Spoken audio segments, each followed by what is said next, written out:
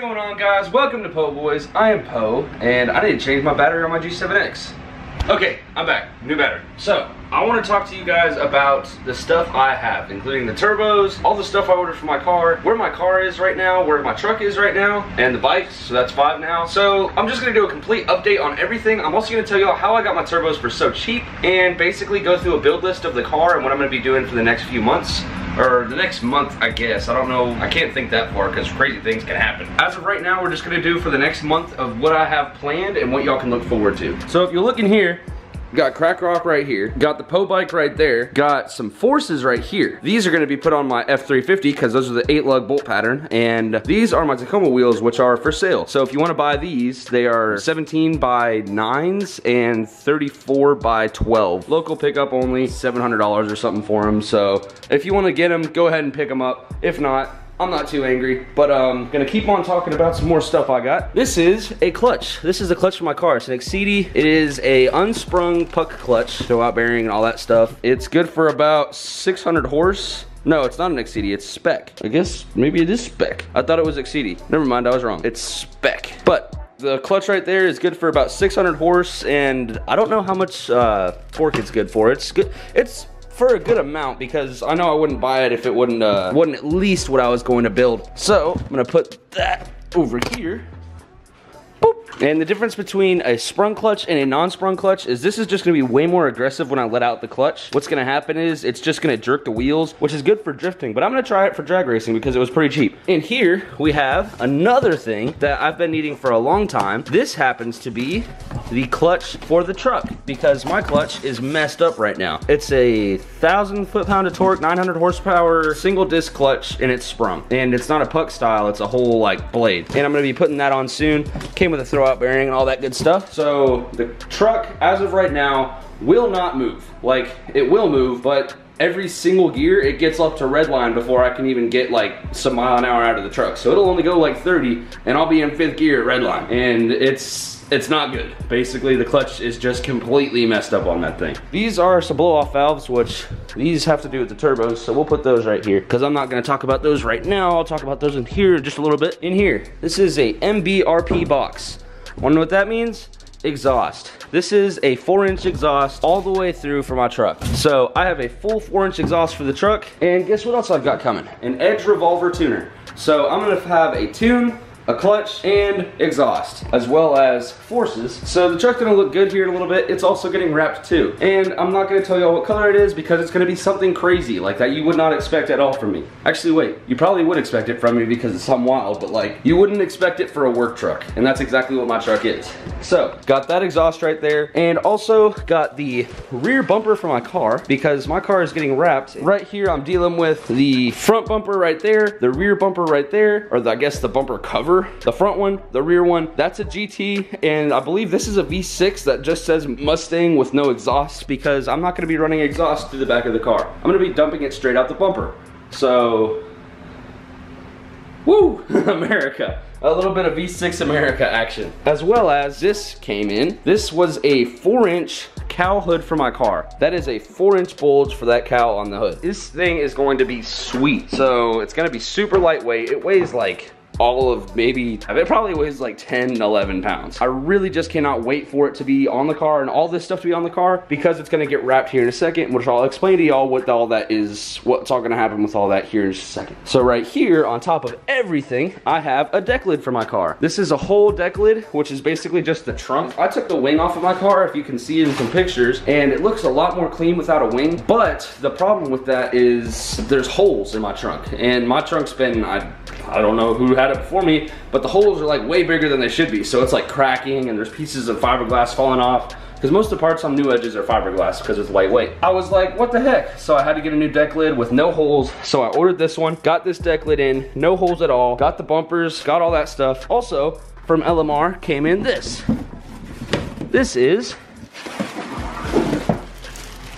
a splitter, a little chin splitter. So it'll be nice just to put on, see it actually have a splitter on the car, but this thing's gonna be pretty dope. All right, so what basically is gonna happen is the car's gonna be extremely clean. Oh boy, I'm gonna sit on my bike. Pull bike.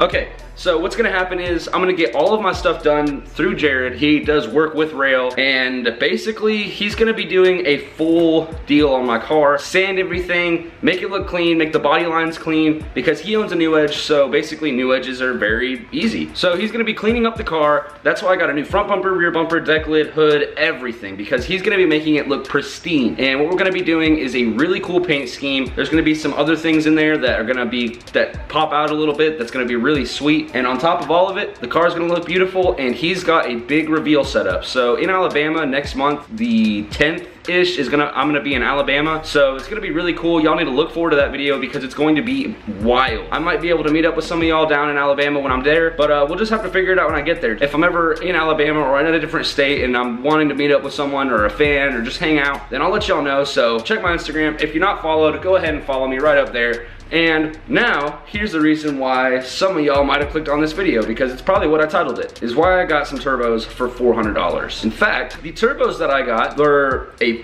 complete bolt-on kit, which it's not complete, but it's close. So a kit basically for a new Edge Mustang, that's the car I have, which is like 99 to 04, which is new Edge. They said it's going to be a complete bolt-on twin turbo kit. Harry sent me the link and I was like, all right, I'll check this out. And this is right after I flipped my truck, so I was looking for a new vehicle anyways. So I saw the turbos and I was like, dang, these things are $400. So I looked at them, saw that they were good turbos, asked all the good questions, and then we went out and got the turbos. And then I got the car. So it's pretty sweet. Y'all just look and see what I got for $400. So if you look right here, this is a Garrett turbo, and this is water cooled and oil lubricated, and it's a full turbo. If you look at the header right here, it's completely wrapped and it's set up for front mount, so they're gonna sit on the engine bay. So like if you're looking at the motor right here from the front of the car and the hood's popped up and the windshield's over there and all that stuff, the turbos will be here and here on the side of the motor. So it'll be a front mount twin turbo kit. The turbos are in great condition. They're 61 millimeters, as well as they came with wide bands, and the headers are already wrapped in heat wrap. So they've already got the whole kit ready to go. And the best part about this is it's not even used.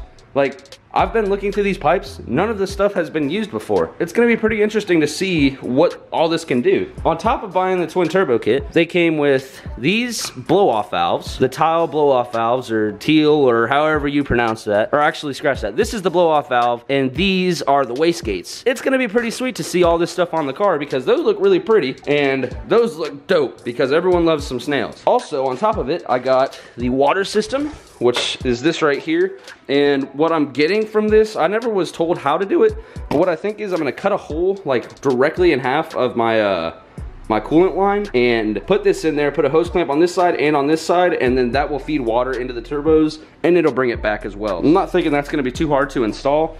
Next up, there's these oil drain lines, which these might be a little not fun to do. So I'm gonna go ahead, take the oil drain lines, I guess just take them and bolt directly into the oil pan or something like that and drain them down there. And then these also have the oil feed lines on them as well. So oil feed, oil return, everything I need. This kit is ready to go. And I bought it for $400 on Marketplace, which is also another thing I like to say is Marketplace is great if you don't want to pay like brand new prices. Look on Marketplace and don't be afraid to lowball. Like I said, that bike, the guy was asking $3,000 for. He was getting deployed, so I was like, I got you, $2,000, and I'll drive there right now. He lived 4 hours away from me. So I was like, okay, let's go. And next thing you know, we have the bike. I have the Supermoto, $2,000 cash. Crack Rock, I traded my trike for it. I actually built a drift trike back in the day, and then I also put an exhaust on it too.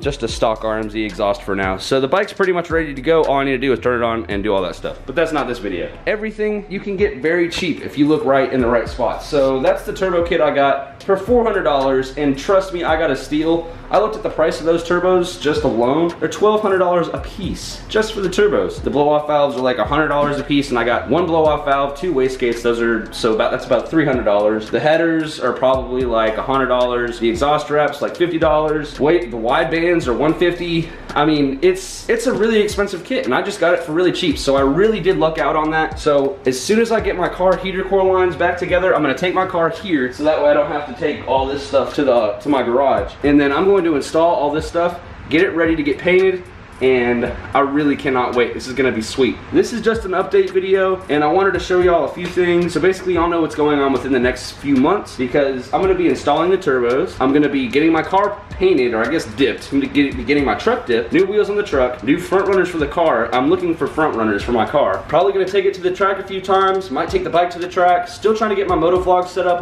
because I really want to motovlog. It's just my microphone has not been working with the GoPro adapter. I got a Rode mic, a GoPro Hero 7, and the GoPro microphone adapter, and it's just not working for the life of itself. So I don't know what to do there, but I'm just gonna have to figure something out. But that brings this video to an end, because that's all the stuff I have in my living room.